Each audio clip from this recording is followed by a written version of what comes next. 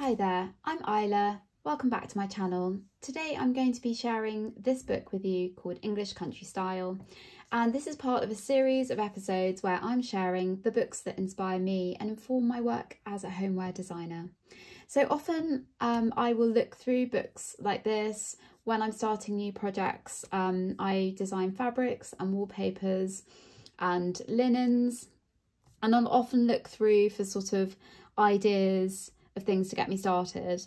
This book is really, I think, a little bit of a hidden gem. It's pretty low key. Oh, it was £4.50. And I got it from my neighbour Mary. You'll notice that I've got an awful lot of books from her. And the thing I like about this book actually is it's not very glossy. I've noticed that lots of the photography is very low key, if not always the best. And things don't feel quite as staged as other books that I've seen about sort of country house style. But anyway, this is lovely. I love this. These kind of, I think they're called like earthenware, slipware sort of pottery. And there's a lovely shop called Tinsmiths. And Phoebe from Tinsmiths has the best earthenware, slipware like this for sale in her shop, and it's very sort of arts and crafts inspired. She's got the best eye. I'll link that below. If you want to look at her shop, you must, because it's beautiful. This is kind of deemed the lure of the English countryside, and they sort of describe why it's beautiful. I just love these gates. It kind of reminds me, these little sort of gatehouses, of the illustrator Beverly Nichols. And I think that he would have definitely had these kind of romantic illustrations with gates leading to kind of beautiful kitchen gardens and things. I mean, look at that. It's quite sort of misty, the photography, but I just love these. They're so hard to get hold of now, these kind of cane wickerwork chairs. Do they call them steam loungers or something like that? Yeah, probably. Anyway, just beautiful. It is quite funny, this book. There's a lot of kind of small children strategically placed, and animals as well. I just had to show you that because I thought it was quite funny. Yeah, the animals by the fire. I love the stenciling around there and above. So pretty and so effective. I've just got to do it one day.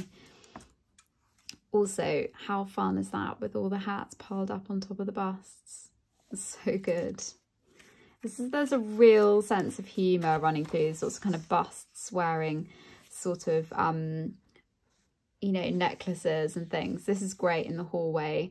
Absolutely love the big velvet curtain across the doorway. I'm thinking about doing something similar myself with energy bills going up. Apparently this is a kind of preserved turtle. He looks quite alive to me, but anyway, the military umbrella stands are genius too. They're really good fun. I love that. I love a kind of hallway with a sense of humour. Look, the Labrador in there. It's just beautiful, this sitting room. So pretty. So yeah, you kind of have to look quite hard at some of these photos because they're not the sort of big luxurious magazine photos. I love this one. This is probably one of my favourite images. I think because I've recently bought a sofa I bought it last Christmas actually. It's quite a similar shape to this, so it's got quite low cushions. In fact, the cushions are almost identical, and this kind of quite thin frame with quite a similar sort of printed fabric, and I absolutely love it. Best purchase ever. So yeah, I love that image with all of the pillows at the back. So good. See what I mean about strategically well-behaved small children? So good.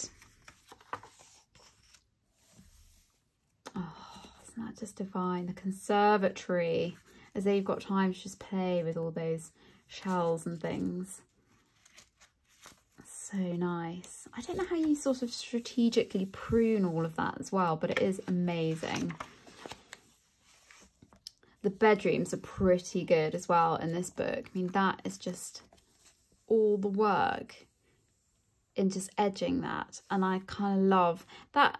Normally I like the bigger scale gingham, and that's quite small, but I do love it. It's very pretty on the inside, and sort of that tented effect as well.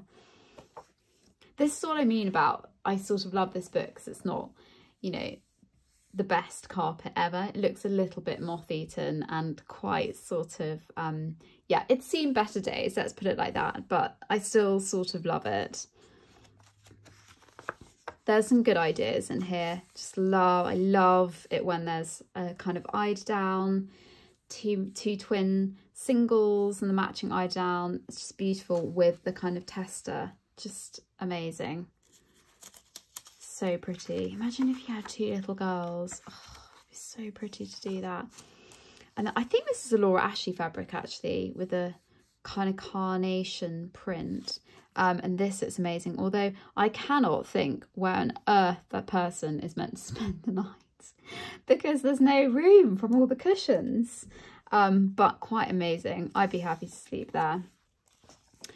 And this bathroom, I love this kind of deep mirrored archway set in the bath set back. It's just, yeah, it's great. It's really great.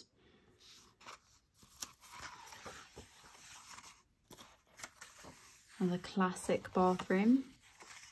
Oh, I mean, this is a curveball if ever you saw one, the children's bathroom. I've never even seen a children's bathroom looking like that. It's just unbelievable. Those are very pretty tiles as well. So that's it for today. It's a very interesting book. Oh, there are some sort of terms, sources, directory. It's a really interesting book. It's not the glossiest, but those that, you know, seek and you shall find. That's what I always say. So it's good to have a look through and look at some kind of inspirational country house style images. Anyway, I hope you enjoyed this. Please leave me a comment if you did. And please think about hitting the like and subscribe button. And I'll be here next week with a new book that's inspirational.